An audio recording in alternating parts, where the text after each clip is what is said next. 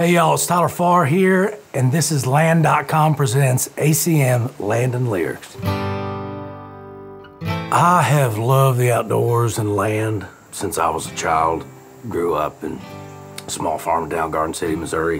Whether it was catching crawdads in the ditch to catfishing on Grandpa's pond or hunting, that's how I grew up. It was just a way of life, and it's the only thing I've ever known. When I moved to Nashville, it wasn't like to be in the Hall of Fame. That wasn't like a goal. It was like, that'd be great. But I'm a pretty simple person. My goal was literally to be on the Opry, have a hit song, little country house in the woods, some land, a tractor. So I got that fairly quick. What made me fall in love with this specific piece of property, which is the only house I've ever looked at to buy. And I found it with David Lee Murphy, Shane Miner. We were writing, obviously David Lee Murphy's an artist and writer. Shane Miner, he was an artist too, and they've both written a ton of stuff. And we had finished writing, they're like, hey, you wanna go down the Duck River? My buddy JD, he's got an awesome place. I'm like, sure, so we run down here, we pull in the drive, it's like, I'm like, where are we going? Because when you're coming in, it's just woods. Like, man, this is freaking awesome. Now I see all these turkeys. The turkeys everywhere. Most turkeys I've ever seen in my life. And I'm like, God, I'd kill to have a place like this someday. Well, I'm a huge avid turkey hunter. I'm a part owner in Buck Commander, which is an outdoor brand, with my fellow buddies, country singers, Jason, Aldine, and Luke, Brian. It's just like a bunch of grown men that still have an inner outdoorsy kid in them. That's what attracted me to this area and this farm.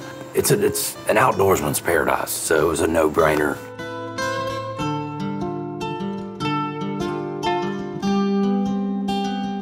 How like being on this land makes me feel, and I guess emotional, probably grateful, just as I never thought I'd have any of this.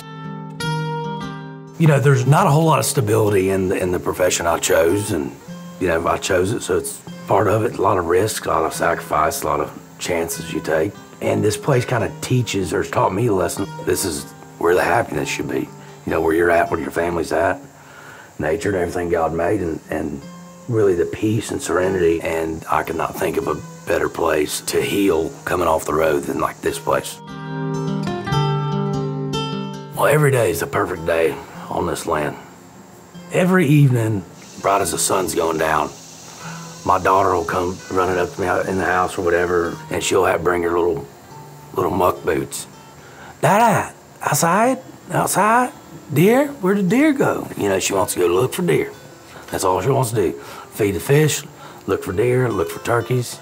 Last night, she was going nuts over this owl because she thought it was me because I'm always making owl noises. She said, Dada, I could hear her on the front porch. That's my best days, or even just best moment. I'd always prefer to ride out here. I don't do it the same every time, but usually starts with a general idea. I'll have two guys in my shop house / man cave out there, and you go out on the porch, you see a field, trees, everything country, and then how do we ride it? Not only how do we ride it, but how do we ride it like no one else would ride it? I just like writing country music, and if they're in and they want to write country music, they want to come out here and get a little taste of the country, I'll give it to them. I mean, I feel like I owe it to the fans to produce something authentic and not only sing country music with subject matter that is country. I like to be able to walk the walk, talk the talk, make the music. I'd like to be the real deal, so I'm not, because I'd feel like a fake. And you know, some singers, great, live in a subdivision. Doesn't make sense to me. If I have enough money to buy land and, you know, pee off my back porch, that's what I'm gonna choose. It's like I'm here, I'm now, I'm alive, I can breathe. There's trees, there's a hickory tree, oak tree, sycamore. You know, it's my church, and that's why I moved out here. But yeah, country living to me is it's just a lifestyle that it produces country songs, is what it does.